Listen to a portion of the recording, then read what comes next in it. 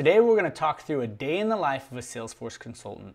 I'm going to go through a normal day this week that I had and talk about the various meetings and various projects that I worked on so that you can get a good understanding of what it's like to be a Salesforce consultant. So let's jump into it. Starting off at around 7:30, I'll be at my desk and I'll be looking through different emails and different Slack messages, getting ready for what's going to be on the docket that day and review my calendar for those meetings and really take that time to prepare. A big piece that I'll look here is looking at any scheduled flows that happened overnight in the various orgs that I help consult on, see if there's any errors I need to be looking out for, or any responses from potential support tickets that I have with different third-party integrations. Kind of get myself ready for the day, anything urgent, try and prioritize what I have for that day. So that's usually about the first half hour.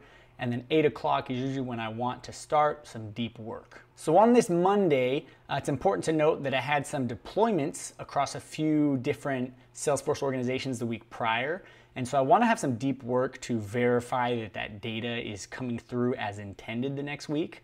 I'll go ahead and look at net new created records across several objects that these flows were working on.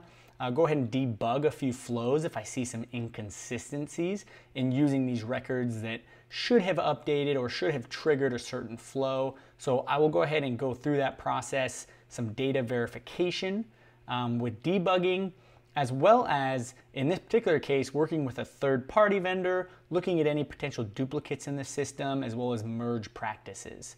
And so really I want to have a deep session of work that I'm looking at data cleanliness. So on this Monday, I took from 8 to 10 a.m.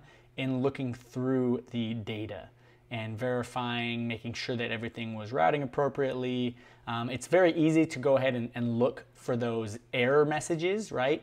You can look in your email if you're a part of the Apex email assignees. You can look and see those, but maybe there's no error messages in your email or based off of a flow errors, but there could still be data that's not quite going according to plan. So I took some time here, went ahead and verified, again, data coming into Salesforce, how it's manipulated in Salesforce based off of deployments last week. And so this is hand in hand with what I had on my calendar. I had a time block here to go ahead and have a data review. And this is very common in a Salesforce consulting world. In this case, this was through two different organizations that I was looking at Salesforce deployments and looking at a third-party integration on another client, making sure that data was accurate there. So as a consultant, you're looking between not only different clients, but between different systems. You may, in some orgs or some companies, be specific to Salesforce. In my particular case, I sit across the entire tech stack of these different companies and making sure that everything is plugged in properly. We have field mappings, object creations, and all the data is looking good. So that's what I did for the first bit of my morning. After that, at 10 a.m., had a team meeting. We have a weekly stand-up where we get together, we discuss what projects we are working on. We may bring up a few problems and ask for a little brainstorm session there within the team and go ahead and get best practices if we're struggling in a certain area. We talk about bandwidth, whether we're stretched thin that week and maybe we need to pull in some assistance, or if we feel like our projects will be done midweek, then we can be able to jump on other projects. So we talk bandwidth on our team, making sure that we are helping where needed across our clients, making sure that we're really just delivering the best possible service. So we talk bandwidth, we talk projects, and again, we have very open communication. We're often asking for help across the team, whether it's someone who excels in development, in coding, understand coding, different Apex deployments, whether it's someone who is really good at integrations, or just making sure that we have our testing set up properly. So that's what we do in our team meeting, have that get together and get ready for the week there to know what's going on. By the time this comes around 10:30, I had a few messages from some clients, and so needed to go through a few user trainings and actually look at some validation rules. We had one client that was hitting a certain validation rule, and so we wanted to make sure that we understood that we debugged that certain scenario, and then make sure that we communicate with the client how and why this certain validation is triggering. So again, a lot of user training, client facing in this instance, and have good communication as to why and how this validation was set up. And so took a little bit of time to talk through that with an executive member of this company and making sure that they understood that, so that we either need to address that across the entire team to make sure it doesn't happen again, or see if we maybe need to even adjust the certain validation in place. So in this moment, I was talking about validation rules, client facing, really just doing it through direct messaging in Slack. After that impromptu user training session on validations, I had a client meeting, and so I jumped on a Zoom call with a member of my team and a few members of the client's team and talked about ongoing projects. And so this is very client facing. We often come together, we do a project sync. We work on weekly sprints, and so we have these syncs with clients each week. And so we gave a project update, as well as did a little bit of live requirement gathering as we talked about the next step in the project. So this is where we meet with clients on Zoom and do a lot of that requirement gathering, some of that process, understanding what their business requirement is, and making sure that internally, as we meet after the call, we understand what they're asking for and we're able to give the best possible solution there. And so lots of problem solving there as we gather those requirements, asking those follow-up questions to make sure that we are thinking about edge cases, thinking about, when a new user comes on, can they understand this process, etc. So client facing, real nice meeting that we had here to sync up on this project and move that project forward. Another part of the day often as a consultant is you are meeting with clients. It is dependent on your team. I sit on a lot of client calls as well as I do a lot of the back end work. Is dependent on the company that you're looking to work for, or if you're freelancing, you're gonna be doing a little bit of everything. But that was part of my day, this particular day. After that client call, that took me to around lunchtime, around noon. I went ahead and got lunch ready. And this is where I try to get some engagement and try to go through LinkedIn. Is important that you're really staying close to some of those thought leaders in the space. There's a lot of Salesforce constantly updating and want to get best practices with these releases. LinkedIn, there's a few people that are just phenomenal to follow and get their best practices. And so I usually eat lunch at my desk and just skim through LinkedIn, give a few comments, a few likes, and really just try to make sure that I'm gaining some best practices each and every day. All about continuously learning, and especially on the consultant side, you want to make sure that you are staying on top of best practices, whether it's Salesforce specific or across any tool that you're using and consulting on across your clients. After lunch, had a bit of an audit or a cataloging process. On one of our clients, we have kind of an internal ops team that has been brought on, and so we are trying to make sure that we put our best foot forward in cataloging, make sure that they have all of the documentation.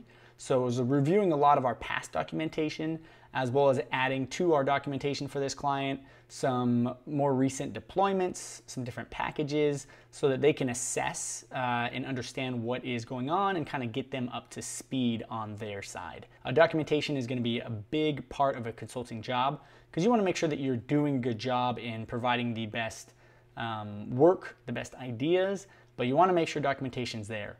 Consultants, you're not a part of their internal team. Really, in a best case scenario, you're a temporary help, right? You're there to help them get to the next level as a consultant. So you want to make sure that you have good documentation, that you are documenting your processes, all of your work, and you have a way to go ahead and package that off. So it took some time here after lunch, review current documentation, and make sure that it was very easy for them to digest and understand, and went ahead and met internally with my team as we went ahead and sent that off so for them to review, and then we can go ahead and meet with them later in the week and see if there's anything they have questions on or anything that they would like to adjust. That takes us to about the afternoon. The afternoon in this particular day, I was working a lot with third-party integrations.